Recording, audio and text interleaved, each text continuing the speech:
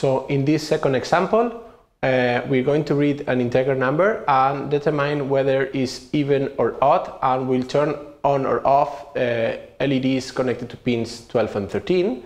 So here I have already uploaded the code. I just simply need to reset, and now it's waiting for me to introduce a number. So we're going to switch the camera to see how it works.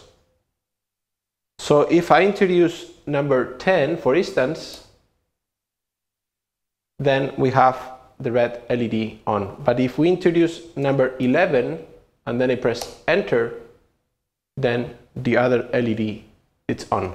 Okay? Thank you very much.